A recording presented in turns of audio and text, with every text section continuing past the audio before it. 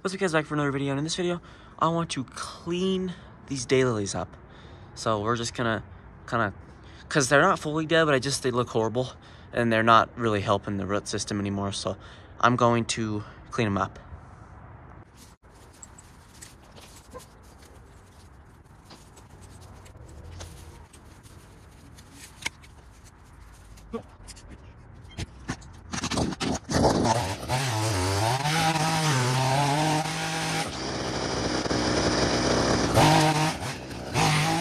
Looks much better. Just it's so late in the season, they're all slopped like this, and it gets so hard to cut them when they, and these ones are harder to pull than the other ones like we have, but it gets hard to cut and do anything with them when they get real dry like that. So I'm gonna clean them up now, so the majority of the job is done. Then we can just grab this stuff and tear it out when spring comes, but the majority of the job is done when we get them down to those stubs.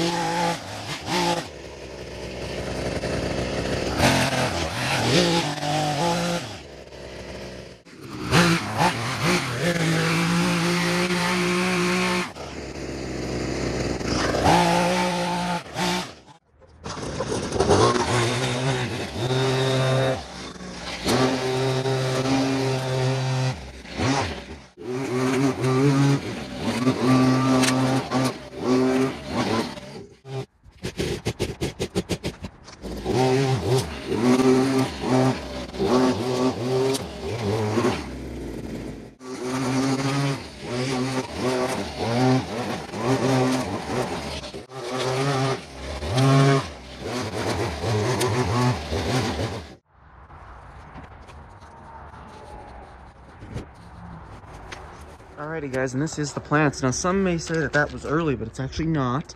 Yes, the plants were still green. However, I always do this after that first frost that sets them on the ground, which was yesterday. Yesterday when I posted that video in the morning, it was 23 degrees, just ended the growing season right there. These plants can no longer do anything else with this green. Leaving them at this point would have been for aesthetic purposes, and they were on the ground basically. This one here didn't look bad, but now they're at least a little bit further down and cleaner for the season. You know, come spring I'll have to pick this stuff out, but that'll be easier than that whole thing of sludge and wet bugs and diseases that could be spreading in there. So just having them clean like this will help a lot for doing that in the spring. You can see there, you know, the sun, they're pretty level to the ground there. Like, if you look at that,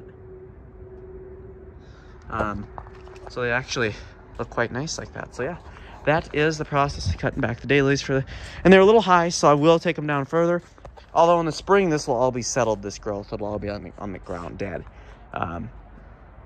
But yeah, that one over there was pretty full, so it looks pretty nice. So then I just take that down to ground level come spring, which is, that's why I cut them before they get smushy, like sloshy and dead, because then they're hard to cut. Even with that strong, sharp hedge pruner wouldn't cut through some. So I always cut them after that first frost over here with these thicker daylilies, and they look quite nice. So yep, it's daily cutting. We'll see you guys in the next one.